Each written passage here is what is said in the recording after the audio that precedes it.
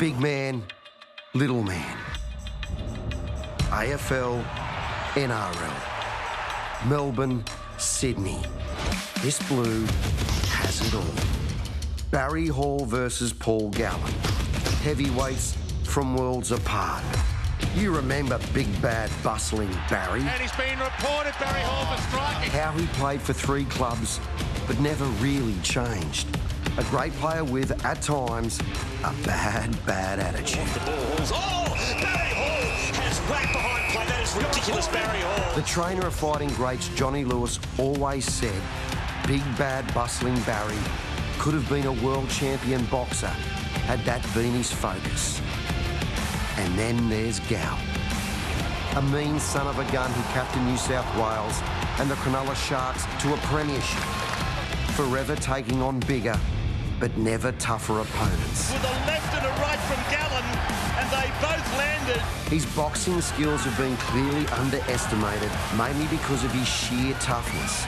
Make no mistake, this little big man is a boxer of great merit. Paul Gallen, undefeated! On November 15, we find out how great. Barry Hall versus Paul Gallen. Not for any major title, but for gigantic bragging rights. Right here on Foxtel's Main Event. Yes, and we're joined by the man who will be in his 10th pro fight. Of course, he led the Sharks to grand final glory in 2016, the heart and soul of the Blues for a decade, and most importantly, could walk when he was 5 months old. Paul Gallen, your mum says that. My mum tried to say I was about 3 months old. That's what she tried to say, but I wouldn't go that far in the book. So, but she swears I could. She said I could stand up the day I was born. So. She's special, though, so we'll leave it at that. We'll leave it on my mouth. Spent the rest of your life knocking people off their feet. It's brilliant. It's brilliant. The book is great, and as I said, we'll get to that in a second, and the fight. Did you have anything to do the races today? Of course, you had a horse in the Cox Plate. Yeah, I had a horse in the Cox Plate, come third, and come second in the Epsom. So I've had a little bet today, got my money back, which is the main thing, so I didn't lose nothing.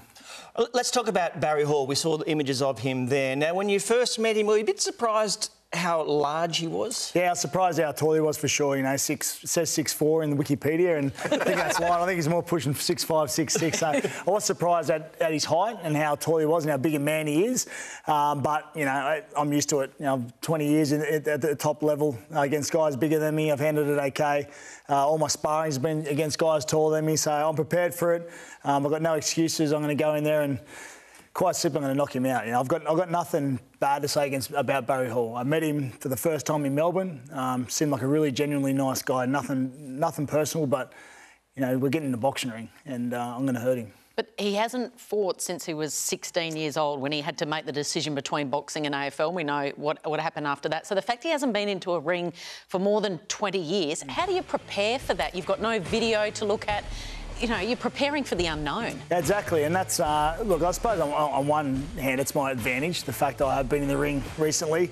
The one thing I will say about Barry being an amateur champion was that it's like riding a bike. You learn the basics as a kid, you never forget them, and they'll come back to him pretty quickly. And I've got no doubt it's going to be a really tough fight. I think he will know what he's doing. I think he'll have a nice long jab. He'll sit back on his back foot and wait for his right hand and try and collect me coming in. And I think once I get inside him, he'll grab me and he'll tie me up. But I think I'll be strong enough to work my way around it. I'll figure out what I've got to do, and I think late in the fight, 4th, 5th or 6th round, I think I'll be able to knock him out. Is that despite the fact that it's 2-minute rounds? You, of course, wanted 3-minute rounds. Yeah, I wanted 3-minute rounds. I did argue with the promoters about it, but you've got to remember, Barry's in the promoter's corner. You know, I'm sort of the outside man coming in here, and Barry's done everything that suited Barry. He's got the 2-minute rounds, but you know what? I'm over it. A week ago, I posted on social media, it won't change, it won't matter, because I'm going to knock him out anyway. He said things that suit him, which annoys me. And as I said, this fight's been set up for Barry to win. He's in the promoter's corner. He's training with the promoter's long-term trainer and mentor. I think they're trying to get Barry the win, to be honest with you. I think they've done things suited for him. I don't need any motivation. Well, I'm going to get this done. Slagging you off. Yeah, he had a crack today with a 2-minute noodle, so he sort of set up a dummy that he's been punching. Well, let's have a listen to that. Have a look at the video. Yeah, that's great. 2-minute noodles, eh? 2 minutes is all I need.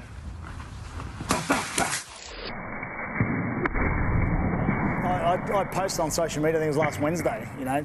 That's a whole Won't change, won't happen. It's a week, it's eating away at him, so I'm already in his head. No, that's a week's worth of meals for a university student. I don't doubt that. Destroyed and ruined. Yeah. So is 3 minutes going to, if it were 3 minutes, going to suit your style in terms of getting inside him? Because that's what you've got to do. Well, 3 minutes is what boxing is. You know, the amateurs, I'm pretty sure amateurs don't even fight 2-minute rounds these days. I know women do fight 2-minute rounds. So it's what boxing is. And, you know, Denny Green and them guys are boxing purists. So we're fighting on a big card, a big main event card that, in my opinion, should have been 3-minute rounds. But you know what? I'm over it. As I said, I'm done with it. I don't care. I don't care if we fought 1-minute rounds. I'll beat him.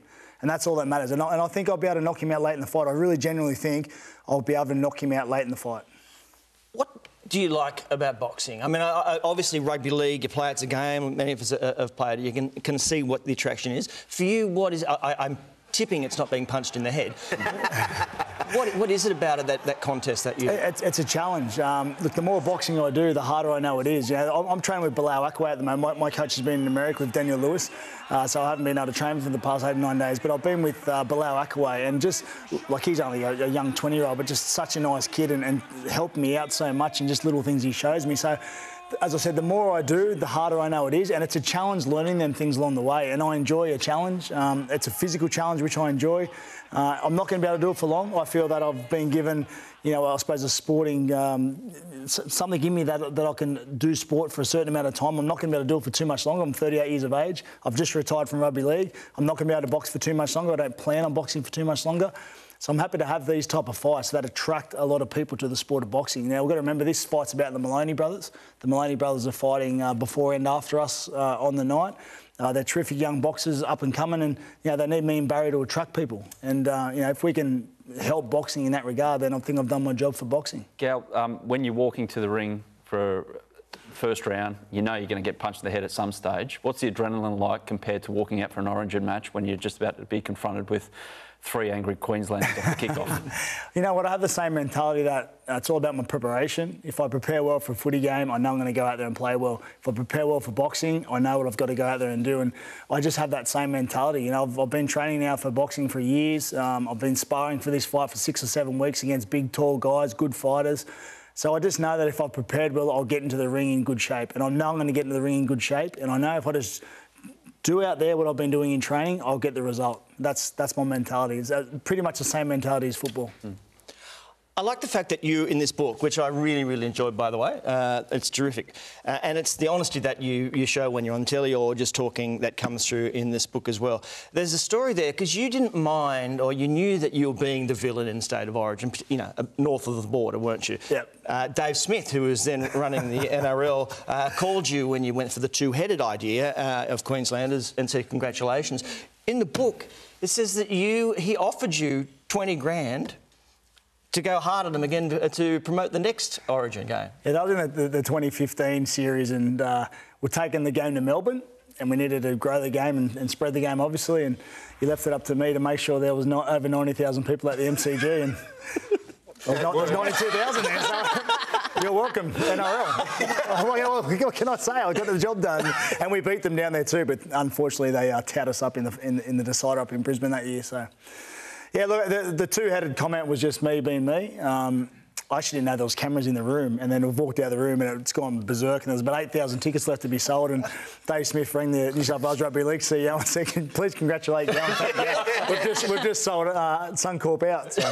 The same thing's happened in Perth, and Adelaide's going to be next year. State of Origin now is an Aussie sporting event, isn't it? Not just New South Wales and Queensland. Yeah, without a doubt, and it's the greatest rivalry in Australian sport, I believe, and it's the hardest thing you'll see. It's 34 guys out there, 17 on each team, just trying to hammer each other and trying to get the win for their state, and it's so tribal the way that we support it.